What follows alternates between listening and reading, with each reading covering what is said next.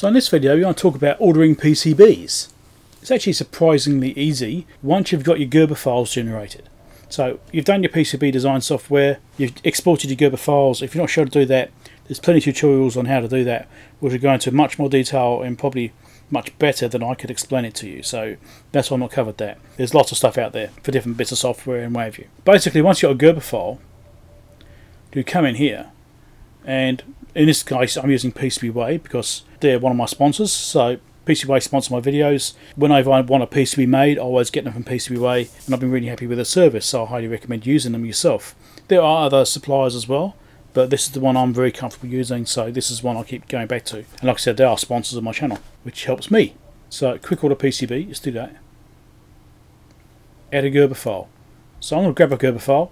So here's my current source folder in Eagle, which is what I designed the file in. Now, these are all the Gerber files here. What I always do is zip them up into a single file, then you can just add that one file.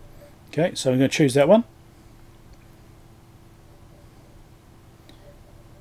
So that will automatically get some information from the file. Now normally what will actually display here is information about the actual board itself. Because I'm using Safari, it's not showing up. Chrome it works, I believe, but I just ignore it. I know what the board looks like, it's fine, I'll just ignore that. It gives you the layers, the size of the board and that sort of stuff. Here you can choose how many pieces you want. If you look at the amount it's going to cost you up here, if you watch that, so say if I want 10 pieces, it's still going to cost you $5. Because there's basically, part of it is a setup cost. There you go, I didn't get 15, now it's increased the cost. Consider that as well. If you're thinking, oh, maybe I want some spare boards laying around for the future so I can modify them or use them for something else, then consider that maybe you can get some extra boards for free.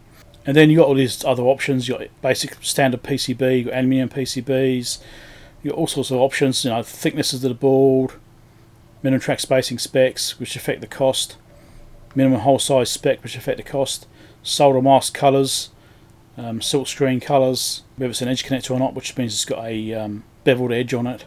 If you want gold or not, depends what you're doing. Gold is more expensive, obviously. Copper weight, so thickness of the copper that's on the board. You can put some comments in here if you've got anything special, like in my case I've got some slots. Just put a comment here saying I've got slots on the board on a certain layer. I've got a milling layer set up which is just purely for the slots, and so I've put a comment in there so the people which review the circuit can understand that.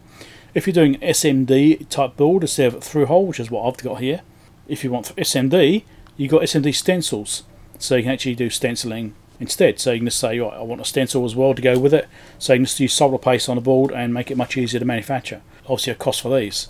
These PCB manufacturers are good. They can actually do all sorts of other things as well these days.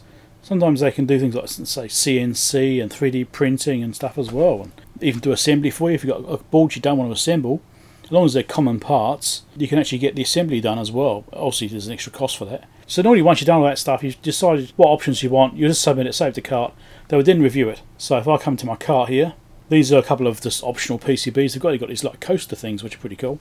I'm actually going to get them. So I've got a production status, got a production item here. So this is the board which I've actually requested to be made, which I showed you in the previous video. That's it there. I actually submitted this with a yellow solder mask with hassle finish, just to keep the cost down. However, my contact at PCB Made here said, we can do better than that. We'll make it gold and black because it looks nice. I said, okay, if you want to increase the cost, that's fine, that's up to you. You know, I wasn't worried about gold. Let's see, there you go. This is my comment here about the 4 slots. They actually had an engineering question for me, and that is what this is over here.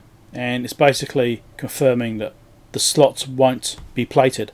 They asked me, are the slots plated holes or not? Because if they're not plated, they'll create a slight gap in the copper layer around the holes, so the copper doesn't go right up to the edge of the hole. So that's what that's about. That's the engineering question part. But then you've got production tracking, and here is saying that this is reviewing it right now, which is obviously at this engineering question stage.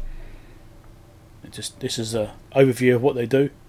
Shows the actual processes and some videos, all the different stages. If you want to look at that, it's quite interesting. It shows what they're doing at each stage, reviewing it, and all the layers, and actually what each stage does, and actually a little video on each one. It's quite interesting. If you're not familiar with the process, have a look. Okay, so at this point, it's just stuck at this stage because they're waiting to see my email. Obviously, I've only just sent the email, so they haven't seen it yet. So once they see that, I'll change that section of the PCB to allow for the edge cutout away from the holes, and then I'll proceed. Now you can see also, because I'm a sponsor, they've given me a couple of extra bits as well. They're going to send me a ruler, set of 4 rulers, and another shirt. 8th anniversary shirt, because it's our 8th anniversary. They've been going for 8 years now. It's good. And this will process fairly quickly. I mean, shipping to me is usually quite slow, and I'll expect to see this board in probably a week and a half, maybe 2 weeks at the worst case, because shipping is slow to me. It might be in the country in a week's time, but it'll take another week to go the 80k to my house. It's that kind of situation. No rush. But in other places, I know the turnarounds can be much quicker than that in other countries or other locations where the shipping is much more effective. So that's basically it. I mean, that's not much to it, but once you design the board, you just use one of these sites such as PCB, and off you go. You get your boards. It's actually really easy. Now, the board process, instant quote stuff, I mean, you see, for me, the biggest cost is going to be the shipping. I mean, it's $5 for the PCBs, which is a good price. You know, imagine doing that at $5, 10 years ago, we wouldn't have happened. But the biggest cost for me is shipping because of where I am. I'm quite remote, so shipping cost is significantly more than that. But because I'm sponsored, it doesn't cost me anything. So PCB cover the cost for me. I'd get these for nothing. I'm quite lucky in that way. Next video will be about assembling the boards. Once the boards arrive, I'll do a soldering video, teach you how to solder and assemble these boards and actually see if my design even works. I've got no idea. I haven't even tested it. Thanks for watching.